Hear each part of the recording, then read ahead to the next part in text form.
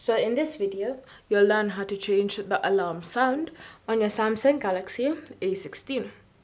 So the first step is to open the clock app. Then from here, ensure that you're in the section for alarms. So I have currently one alarm on my phone. So to change the sound, I want to start by selecting it. So to enter its editing menu. And then from here, you want to select alarm sound.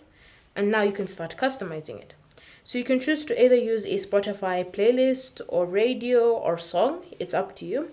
Just ensure that you have Spotify installed and you're signed into your account.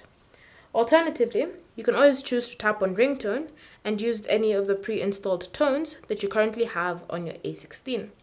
You also have the option of reading the time and alarm name aloud, so you can choose to enable that, as well as enable gradually increase volume.